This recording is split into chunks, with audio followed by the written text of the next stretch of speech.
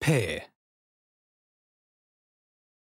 Pairing allows the remote assistant to communicate with the processor.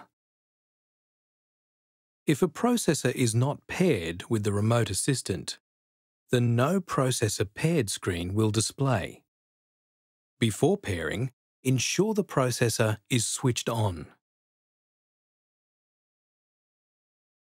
Hold the coil on the coil guides at the back of the remote assistant. The Pair Processor screen will display. Press the OK button to pair. When pairing is complete, the Processor Paired screen will display, followed by your home screen.